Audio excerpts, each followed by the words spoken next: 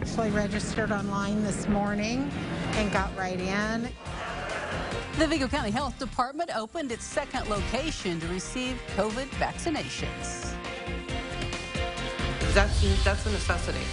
So I said, okay, there's nobody else to fill this need. We got to step up and make it happen.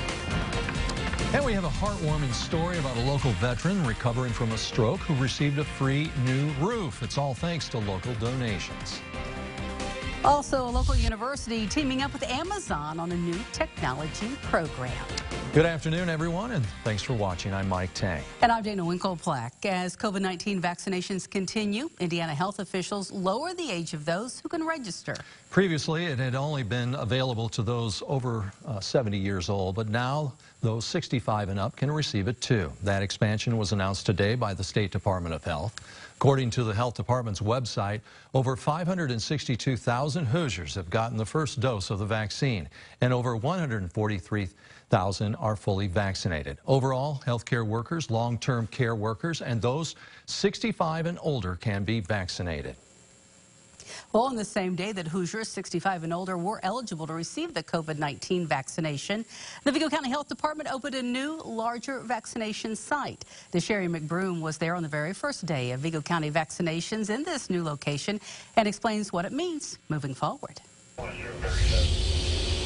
As vaccinations started in Vigo County's new location, many Terre Haute residents I spoke with were eager to get their first dosage. On Monday, the Vigo County Health Department opened their new COVID-19 vaccination location at the old Sears store location at the Holt City Center. When the health department started vaccinations at the original vaccination center at the county annex, they were able to vaccinate 60 people per day and then 90 people per day. According to Vigo County Health Department spokesperson Ronnie Elder, this new location allows them to vaccinate up to 250 people per day.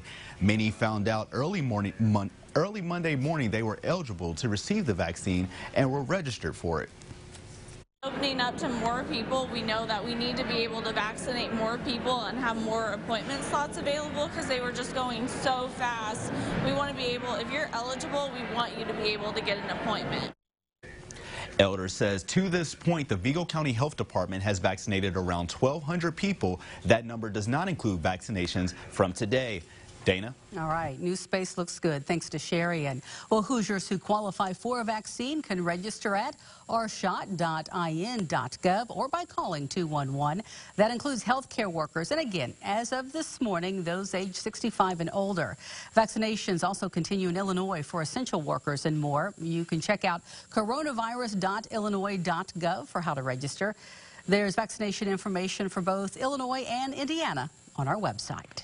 Indiana is nearing a year under the COVID public health emergency that was issued by Governor Eric Holcomb. But some Republicans in the state legislature aren't letting up on attempts to rein in the authority he's used to imposing restrictions on businesses and crowds. Holcomb recently extended the state's health emergency and mask mandate until March. That after a Republican lawmaker acted on a bill to limit those orders, and the lawmakers also questioned the effectiveness of face masks.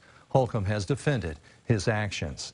Vincennes University and Amazon team up for a program they're calling a game changer. VU is the first university to work with Amazon in order to launch the Mechatronics and Robotics Apprenticeship Program. It helps students obtain skills in automation and technology.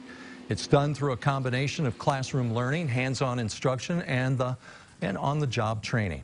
Apprentices live and learn on VU's Vincennes campus, and they study and train at the Indiana Center for Applied Technology. The Indiana Department of Environmental Management announced today that it has grants available for recycling and collecting and disposing of household hazardous waste. Counties, municipalities, solid waste management districts, schools, and even nonprofit organizations here in Indiana are eligible to submit an application for the Community Recycling Grant. The grants can range anywhere from $500 up to $100,000. For more information, you can go to our website. Again, that is mywabashvalley.com. A local veteran received a new roof today at no cost. It was thanks to a community collaboration. Zeke Torres was in Brazil to see the project come to life. He is here now to bring us this story. Zeke. Mike, according to Terry Batchelor's daughter, Julie, her father has been in need of a roof replacement for years. Last year, when construction was set to start, Terry suffered a stroke. Today, Terry is still recovering, but now it's under a new roof.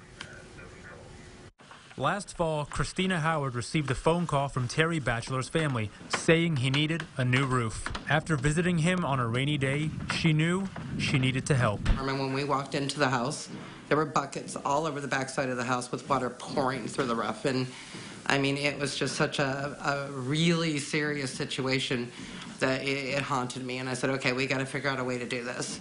Through the Mary T. Klinker Veteran Resource Center, a nonprofit organization, Terry, who served in Fort Campbell, Kentucky, was eligible for help. It's awesome. That's all I can say about that. You know, it's hard to realize, you know, what they're doing for me. But originally, the goal was to raise $7,500 solely for materials. We were concerned about the family being up on the roof in the winter, so we started reaching out for someone to help. And we were hoping donate the labor because there was just no way we were going to be able to raise enough to pay for the labor too. And that's when we found Honest Abe, and we were able to start moving forward with the project. However, last November, Terry suffered a stroke, limiting his mobility. Now, months later, he still faces new challenges during recovery. Not being able to drive and just stuff like that. And it's Okay, all right. It's kind of rough doing that.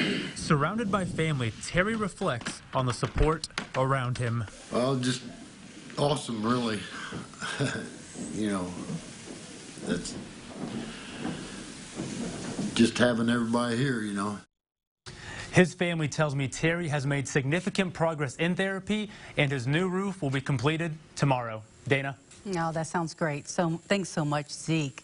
Oh, we do have a street closing that may affect you tomorrow. South 19th Street in Terre Haute going to be closed from Crawford Street to Oak Street. The closure begins tomorrow at 8 a.m. The street's scheduled to reopen by 5 p.m. The closing there of 19th is so that a sewer line can be repaired. It's no fun to work outside in this kind of weather. Oh, it's cold. And yeah, it's going to get colder too, I guess, in the long term. Jesse will have the forecast up next. And as we do go to break, here's a look at today's COVID-19 numbers.